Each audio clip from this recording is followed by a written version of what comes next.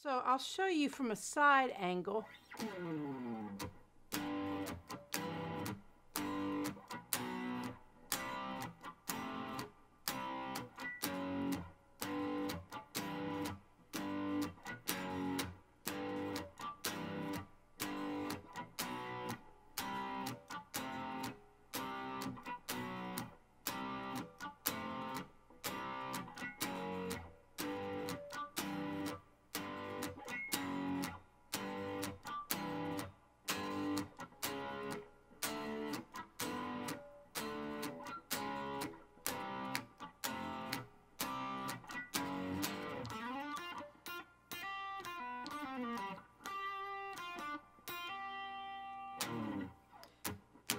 So I'm muting with my palm and taking the strings off the neck and using my middle finger. See how when I don't have that middle finger,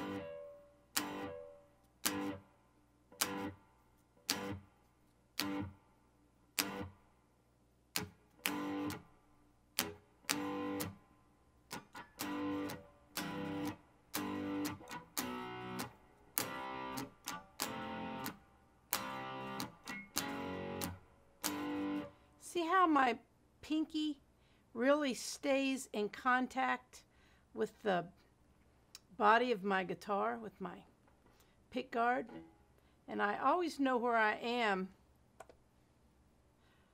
on a Strat by this middle pickup.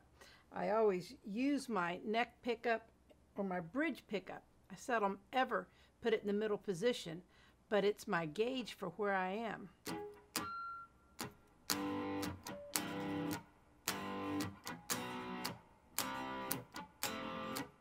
Now I want you to notice when you're sitting up like this and you try to reach that, that's quite a stretch. Especially if you're new to playing, you're going to have trouble probably spanning 4 frets. But if you drop your shoulder, your fingers get longer. So when my thumb's up here, my fingers are just this long. When I drop my thumb, my fingers get a lot longer. Notice how I'm dropping my thumb and my shoulder falls at the same time. Also, my elbow comes in.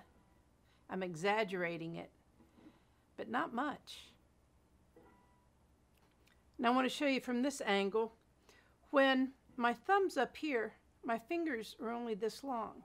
But when I drop my thumb, it allows my fingers to be a lot longer. Also, when I drop my thumb to play a song like this, watch how my elbow comes in and my shoulder drops. Very simple movement.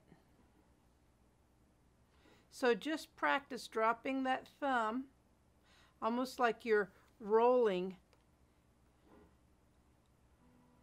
your hand.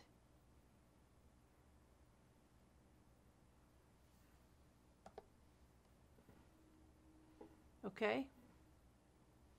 So when I'm